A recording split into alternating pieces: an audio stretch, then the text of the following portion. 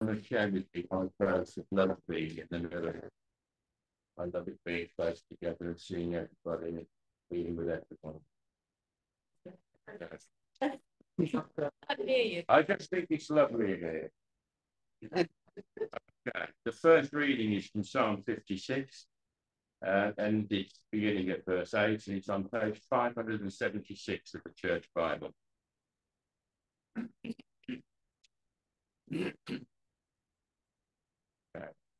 Record my misery. List my tears on your scroll. Are they not in your record? Then my enemies will turn back when I call for help. By this I will know that God is for me. In God, whose word I praise. In the Lord, whose word I praise.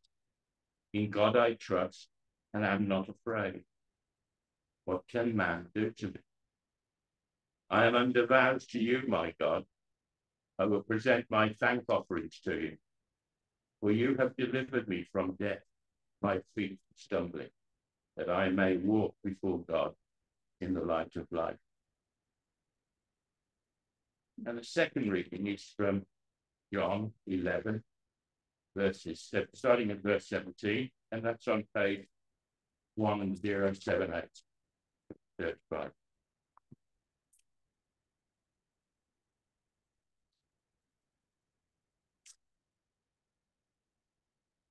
Okay. On his arrival, Jesus found that Lazarus had already been in the tomb for 4 days.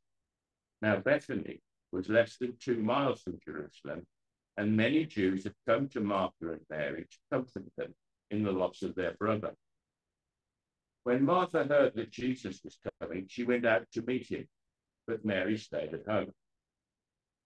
Lord, Martha said to Jesus, if you had been here, my brother would not have died. But I know that even now God will give you whatever you ask.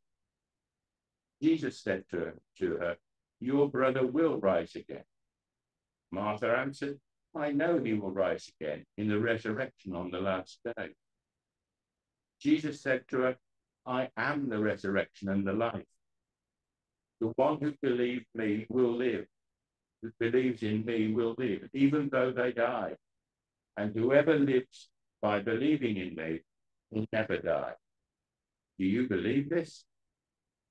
Yes, Lord, she replied. I believe that you are the Messiah, the Son of God, who is come into the world. After she had said this, she went back and called her sister Mary aside. The teacher is here, she said, and he's asking for you. When Mary heard this, she got up quickly and went to him. Now Jesus had not yet entered the village, but was still at the place where Martha had met him. When the Jews who had been with Mary in the house comforting her noticed how quickly she got up and went out, they followed her, supposing she was going to the tomb to mourn there. When Mary reached the place where Jesus was and saw him, she fell at his feet and said, Lord, if you had been here, my brother would not have died. Who had come along with her also. He was deeply moved in spirit and troubled. Where have you laid him? He asked. Come and see, Lord, they replied. Jesus wept. Then the Jews said, see how he loved him. But some of them said, could not he who opened the eyes of the blind man have kept this man from dying? This is the word of the Lord. Thanks be to God.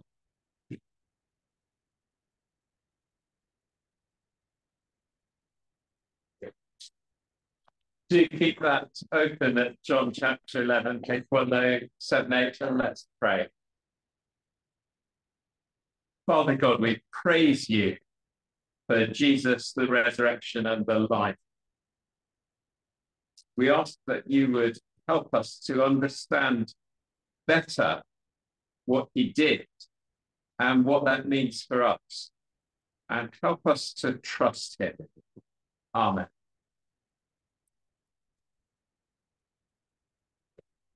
Well, if we were here in church for the remembrance service last week, we may remember reading the first 16 verses of this chapter, all part of the same incident where Lazarus died and Jesus reacted to that.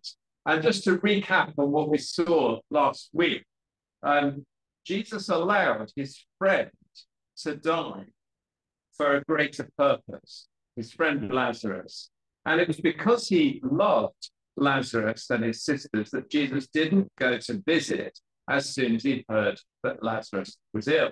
Jesus has authority over death.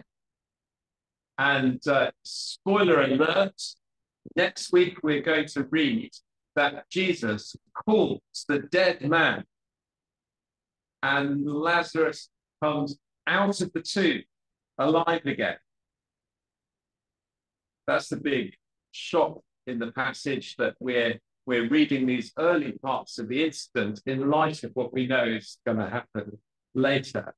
And also, Jesus is not afraid to go to his own death. We saw hints at that last week, in that he was determined to go to Judea, where Bethany was, near Jerusalem, even though the people in Jerusalem really wanted to kill Jesus. Jesus is setting his face to Jerusalem because he has a plan to go and die to save us. Now, this story, this true story, this wonderful chapter in John's Gospel, which I find amazingly moving, is not primarily about questions like how do I cope with bereavement, even though it is really helpful to us in that, in thinking about Jesus in the context of our bereavement when we lose a loved one, and thinking about our death. But it's primarily the reason that John has written about this, that he saw happen, is to teach us about Jesus. And some of the things Jesus said are explicitly to teach people about himself. And John, you remember, wrote at the end of John's Gospel, these things are written so that you might believe that Jesus is the Christ, and by believing have life in his name. So there are some things to notice about Jesus in this passage, and I'm just going to say two things. First, Jesus is the resurrection. And second, can you guess what the second one is? Life. Jesus is the life. Well done if you were looking to verse 25 for the key statement. Jesus said to Martha, I am the resurrection and the life. The one who believes in me will live even though they die, and whoever lives by believing me will never die. Do you believe this? So first, Jesus is the resurrection. He said, I am the resurrection. And Ian mentioned earlier that Jesus also said, I am the good shepherd. You probably remember some other I am sayings of Jesus from John's Gospel. Can you call one or two of them out? I am the bread of life. I am the way, the truth, and the life. I am good shepherd.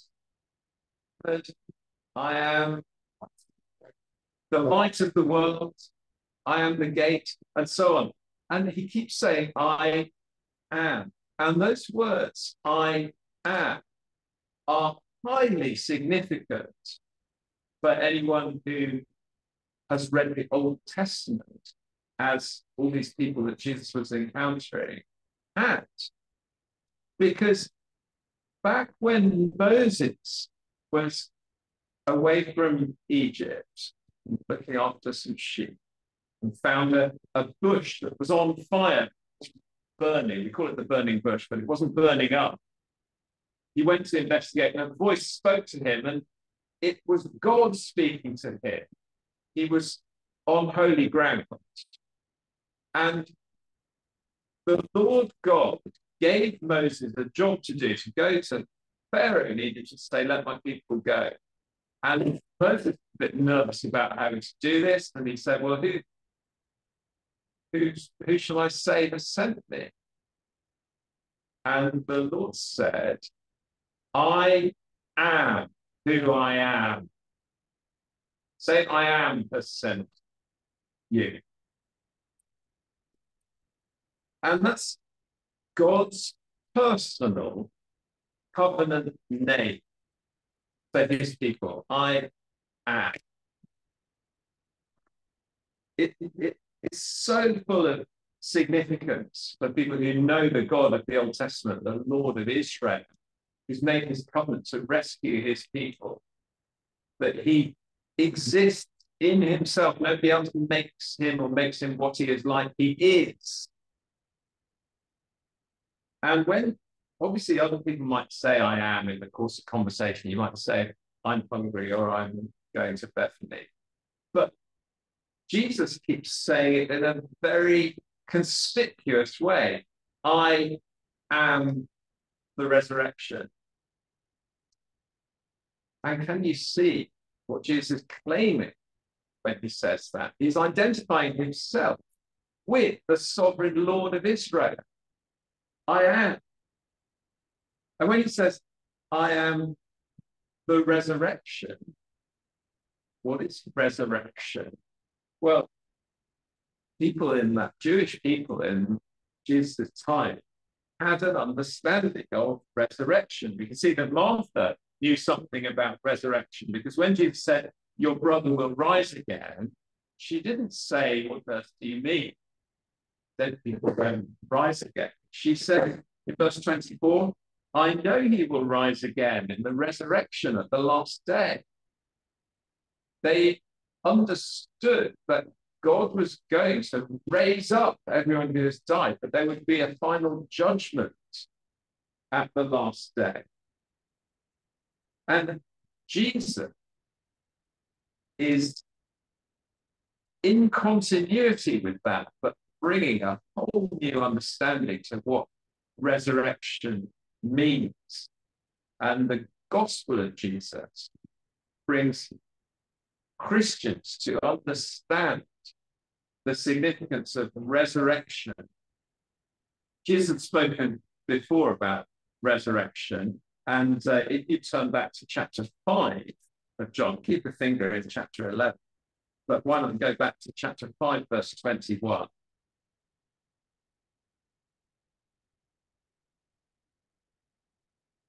Where he said, just as the Father raises the dead and gives them life, even so the Son gives life to whom he is pleased to give it. So he talks about the Father raising the dead, and still in chapter 6, verse 25, very truly I tell you, a time is coming and has now come when the dead will hear the voice of the Son of God, and those who hear will live. For as the Father has life in himself, so he has granted the Son also to have life in himself, and he has given him authority to judge, because he is the Son of Man. Do not be amazed at this, for a time is coming when all who are in their graves will hear his voice and come out. Those who've done what is good will rise to live, and those who have done what is evil will rise to be condemned. So then verse 39 as well of chapter 6.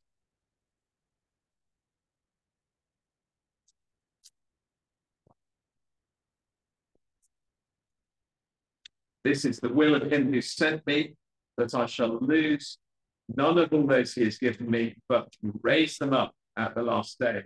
For my Father's will is that everyone who looks to the Son, Jesus, and believes in him shall have eternal life, and I will raise them up at the last day. So Jesus keeps talking about raising people up at the last day. There's going to be this resurrection, and Jesus has a key role in the resurrection. He's going to be the judge and the one that raises people up. God has appointed him to that. But he's saying even more than that. Now, in chapter 11, not just that I will raise people up and give people life, but he says, I am the resurrection. It's a bit like how he didn't just give people bread in that amazing miracle where 5,000 people were fed from a few little bread rolls. He said, I am the bread of life. There is no real spiritual bread apart from Jesus. And there is no resurrection without Jesus. That's him. I am the resurrection. So John is showing us by quoting Jesus' words, and Jesus is showing by what he said, that he is really, really significant when it comes to life and death. Jesus is the resurrection. And those verses that we looked at mentioned not just resurrection, but life. And let's think a bit more about that. Jesus is the life. Look again at verse 25 and 26 of chapter 11. Jesus said to her, Martha, I am the resurrection and the life. The one who believes in me will live even though they die. And whoever lives by believing in me will never die. Do you believe this? The one who believes in me will live. So he's saying at the resurrection, even though you might have died before that happens, you will live. You've trusted in Jesus. But he's saying more than that. It's not just something in the future to live at the resurrection, but we can also enjoy resurrection this side of death now, because he says, the one who believes in me will live even though they die, and whoever lives by believing in me will never die. So when we put our trust in Jesus, we receive this eternal life, this real life, this spiritual life. That is relationship with him, the resurrection and the life. That is something that is not broken by death. It's a life that even though we die, we'll live. And we can start to enjoy that now. It's not saying if you live by believing in Jesus, you'll never die. It's not saying that you're just going to keep getting older and weaker, but never actually stop breathing. It's not saying you're not physically going to die. It's that even if and when you do die, you're not really dying, because you still have eternal resurrection life with Jesus, and can look forward to being woken up, the resurrection at the last day. And so Jesus snorts at death. In verse 33, when Jesus saw Mary weeping, and the Jews who'd come along with her also weeping, he was deeply moved in spirit and troubled. That's something, an expression, deeply moved in spirit, that translators find quite difficult to put into English, because it's a word that is used in Greek about horses when they snort. And when it's used about people, it's describing kind of indignation and anger. So Jesus is indignant. This imposter death that has come in with sin, he is confronting and dealing with. And he's dealing with unbelief, which also makes him indignant. Those Jews, as John calls them, as they were Jews, he's not using the term Jews in any kind of derogatory way. He knows that, I mean, he's writing as a Jew himself, and he knows that Jesus is a Jew. And all those people involved there were Jews. So there's no grounds for anti-Semitism in this. But though they had some kind of idea about resurrection, they were not seeing it in Jesus. And they imagined, those onlookers imagined that in verse 35, when, as we saw last week looking ahead to this, two memory verses today, we've had Psalm 23, verse 6. And has anyone memorized John 11, verse 35? Should probably memorize that one today.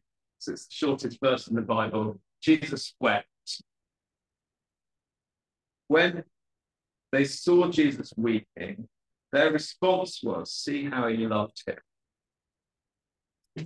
Which, yes, he did love him, but they're thinking, so he's as desperately sad as we are, isn't this awful? That young man, Lazarus, is no more. We'll never see him again. We've lost our friend. Poor Jesus. And Jesus is indignant at this because he knows that he has the authority over death. He is about to bring Lazarus out as an illustration of his being, the resurrection and the life. So he felt for Mary, and he felt for all these onlookers in their unbelief, indignant at their unbelief, and Jesus is affected by the sadness and feels sorry for them not being able to see life. But he challenges Mary and Martha, and look again at his words to Martha that we've read a few times in verse 25 and 26. I am the resurrection and the life. The one who believes in me will live, even though they die. And whoever lives by believing in me will never die. Do you believe this? Do you believe this? He's not asking Martha if she believes that Lazarus is about to bounce out of the tomb. He's asking her to believe what he has just said, that he is the one in whom there is resurrection, as she's looking forward to the resurrection at the last day. And the wonderful thing is, she does. If I asked you about Mary and Martha, you might think, from what you've read elsewhere, that Mary is the spiritual one, the person of faith. And Martha gets a bit of a bad press because she was complaining about Mary sitting at Jesus' feet instead of eating the potatoes. But actually, Martha is here as an example of faith for us. She puts her trust in Jesus. She says, yes, I believe that you, Jesus, are the Messiah, the Son of God, who is to come into the world.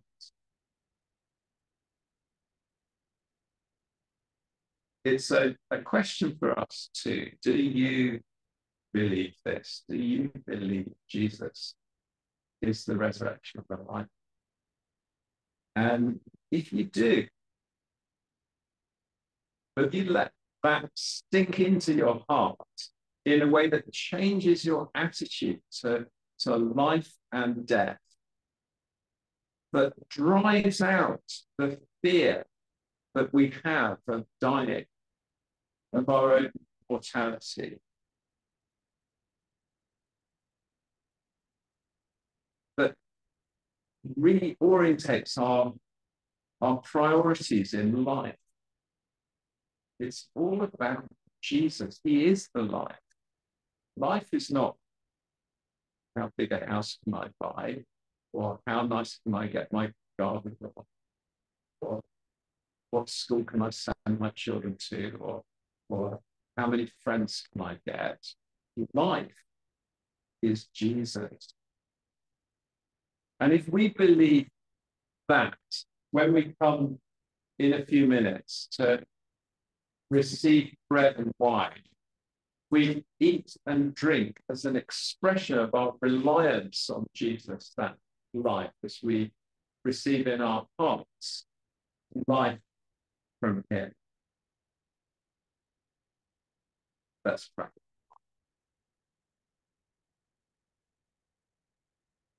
Heavenly Father, we praise you for Jesus, the resurrection and the life. We praise you that death is not the end. And we praise you that we can know real, spiritual, eternal life now as we trust in Jesus, as we rely on him. And thank you that that doesn't stop if we die, but we'll never really die. And he will raise us up at the last day. Please strengthen our confidence in that. Help us to remember it and make a difference to our hearts and lives. Help us when we feel afraid to remember this great truth, and please drive out those feelings of fear from us. And help us to encourage one another in this. For Jesus' sake, amen.